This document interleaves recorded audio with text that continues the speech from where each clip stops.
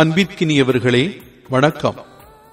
தந்தையாம் கடவுளின் முன்னறிவிப்பின்படி இயேசு கிறிஸ்துவுக்கு கீழ்ப்படியவும் அவரது இரத்தத்தால் தூய்மையாக்கப்படவும் நீங்கள் தூய ஆவியால் இறை மக்களாக தேர்ந்தெடுக்கப்பட்டுள்ளீர்கள். 1 பேதுரு 1 அதிகாரம் 2 இறைவசனம். நீங்கள் கொண்டுள்ள நம்பிக்கையின் வழியாய் மீட்புக்காக கடவுளுடைய வல்லமையால் பாதுகாக்கப்பட்டு வருகிறீர்கள். 1 பேதுரு 1 அதிகாரம் 5 இறைவசனம்.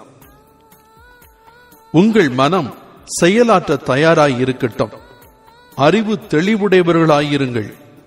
1 பேதுரு 1 அதிகாரம் 13 இறைவசனம். உங்களை அழைத்தவர் தூய்மையுள்ளவராய் இருப்பது போல நீங்களும் உங்கள் நடத்தையிலெல்லாம் தூய்மையுள்ளவர்களாய் இருங்கள். 1 பேதுரு 1 அதிகாரம் 15 இறைவசனம். நம் ஆண்டவரின் வார்த்தையோ என்றென்றும் நிலைத்திருக்கும். இவ்வார்த்தையே உங்களுக்கு அறிவிக்கப்பட்ட நற்செய்தி. 1 பேதுரு 1 அதிகாரம் 25 இறைவசனம். நீங்கள் கேட்டுக்கொண்டிருப்பது விஸ்டம் மினிஸ்ட்ரீஸ் வழங்கும் விவிலிய முழக்கம்.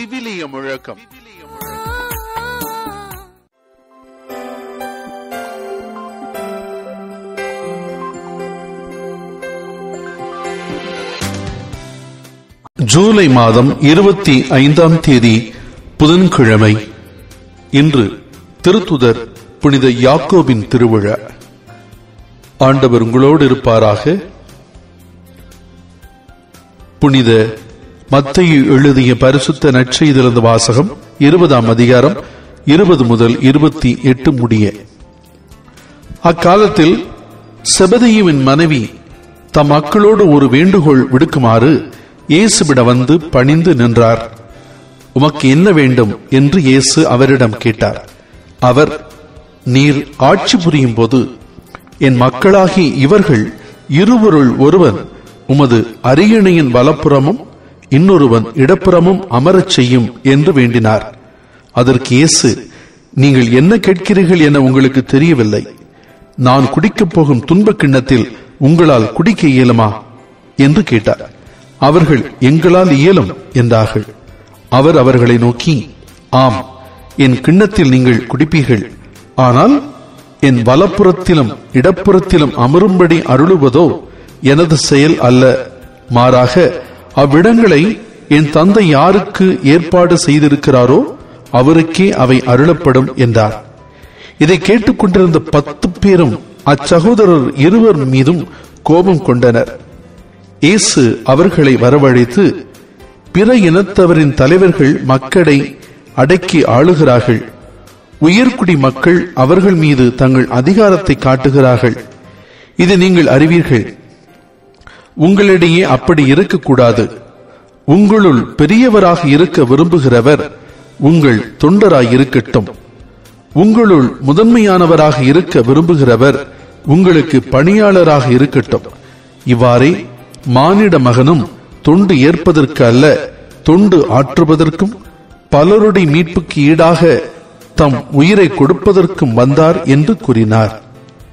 இது வாழ்வு தரும் கிறிஸ்துவின் நற்செய்தி. அன்பிற்கினியவர்களே, வணக்கம். செபதேயுவின் மனைவி பெயர் தெரியவில்லை. ஆனால் அவர் பாசக்கார தாய். தன் 2 பிள்ளைகளும் இயேசு ஆட்சி புரியும் போது அவரது வலது இடமிருக்கும் பதவிகளை கேட்கிறார். இயேசு மன்னராக வந்தால் அரச பதவிகள் வேண்டுமென முன்மதியோடு திட்டமிட்டு இயேசுவிடம் கேட்கிறார். புத்திர பாசத்திலே தான் கேட்பது என்னவென்றே தெரியாது கேட்கிறார். அவரைப் போல அவரோடு ஆட்சி புரியும் வேண்டுமென்றால் துன்பக் கிண்ணத்தில் பங்கு பெற்றால் தான் சாத்தியமாகும் என இயேசு கூறுகிறார். அது முடியுமா என்று இயேசு அவர்களிடம் கேட்க அவர்களும் ஆம், முடியும் என்கின்றனர். இயேசுவோடு ஆட்சி புரிய எதையும் செய்ய அவர்கள் தயாராகின்றார்கள்.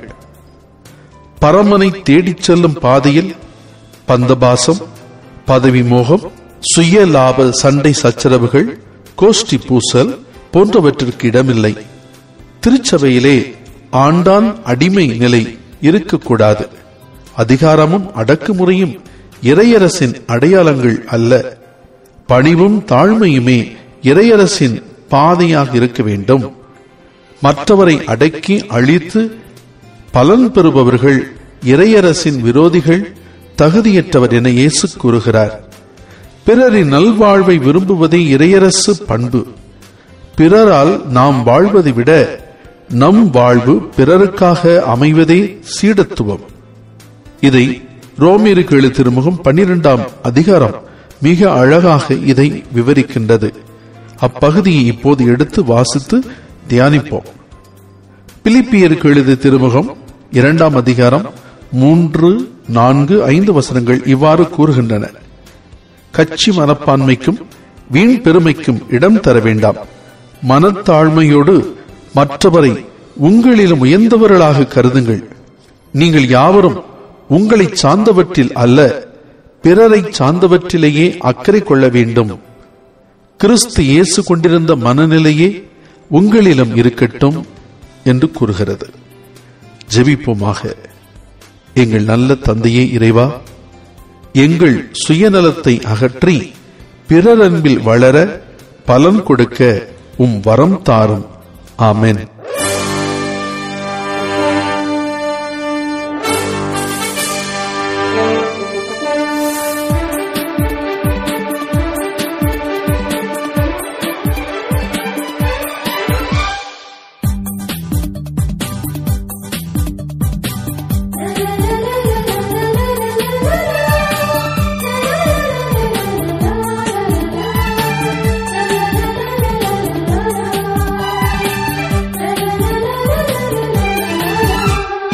அன்பு செய்ய எழுவோ, அகிலம் வெல்ல விரைவோ. அன்பு செய்ய எழுவோ, அகிலம் வெல்ல விரைவோ. இயேசு ஆண்டவர் இன்று தந்திடும் அன்பு கட்டளையின் அழைப்பினை ஏற்று அன்பு செய்ய எழுவோ, அகிலம் வெல்ல விரைவோ. அன்பு செய்ய எழுவோ.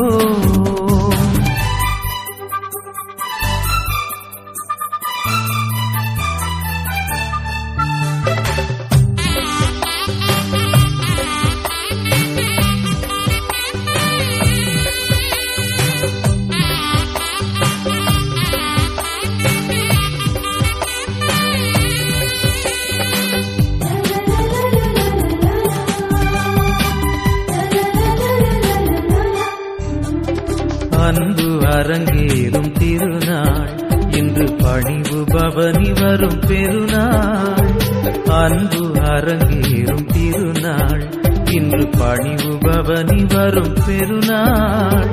நன்மையாவும் நல்கும் நாதன், நன்மையாவும் நல்கும் நாதன்.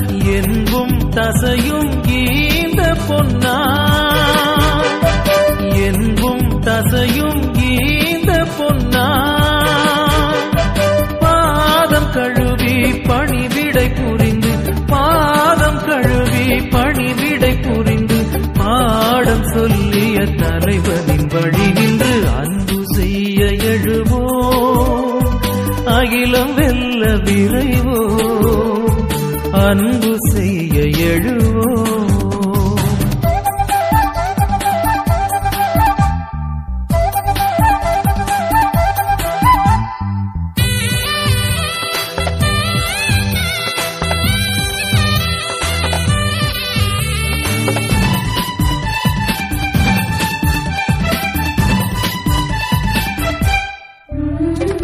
உறவை கொண்டாடும் திருநாள், இன்று உள்ளங்கள் இணைந்திடும் பெருநாள்.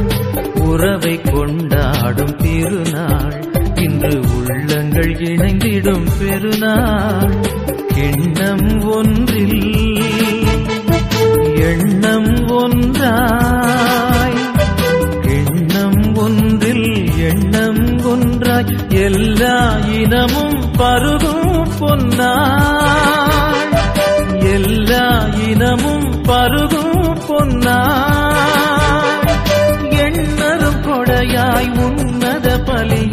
எண்ணரும் கொடையாய் உன்னத பலியாய் தன்னையே தந்திட்ட தலைவனின் வழி நின்று அன்பு செய்ய எழுவோ, அகிலம் வெல்ல விரைவோ.